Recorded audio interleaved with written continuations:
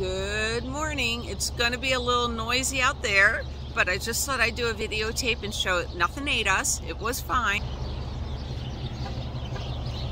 And you know it's morning because listen to all those birds. Tweet, tweet, tweet. Good morning, everyone. Ma Terry here along with Miss Lucy, and she's still in her little pajamas. They're little llama pajamas, and they come down to the little feeties and everything, so she stays really warm in her little blankets, and then in the morning she comes and snuggles with me. So I thought I'd give you a quick update. What, you want to go over here? All right. On where we're at and how we're doing it.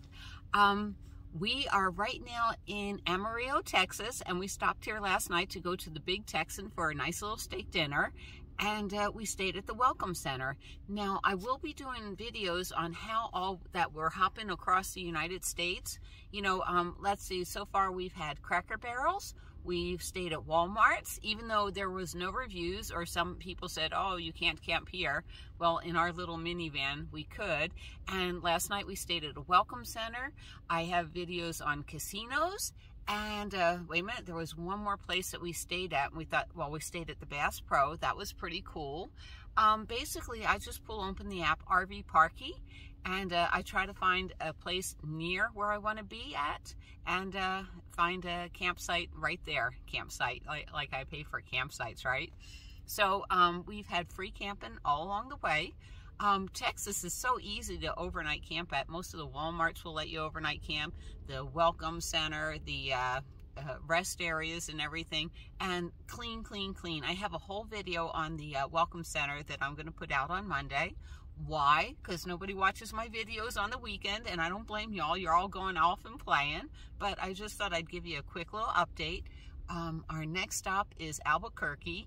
And I did want to say, Van Camp and Woody, I believe the middle of November, he's having a meetup in Ehrenberg. So what I want to do is run into town, into Redlands, get all my stuff done, and head back out to the desert and meet up with Van Camp and Woody to do the desert cleanup. That's what we're up to. When I get to Redlands, I've got to unload my van. I loaded it basically for the end times. You know, I don't know. It's crazy out there. It really is crazy out there. So I got a lot of unloading to do, reloading to do, and if I'm lucky, I'll get rid of my passenger chair. That would make me happy. More room for cooking and craft supplies. All right, we are headed to Albuquerque, and then I think next Flagstaff and one of my favorite casinos, which is Twin Arrows Casinos. Hold on. Oh, we got some bad news on our Toyota.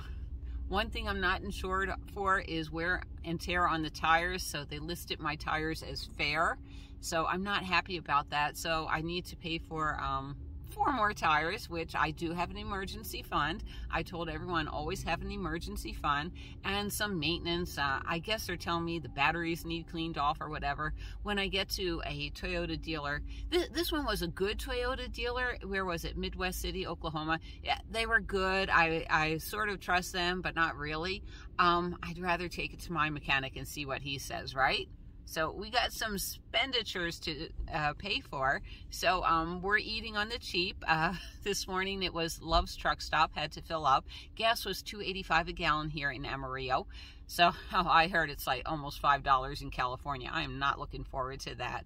But we had the 2 hot dogs for $3.33 with the chili and cheese. Miss Lucy didn't get any of that, and with her hot dog, I peeled it off for her, so she won't have a problem.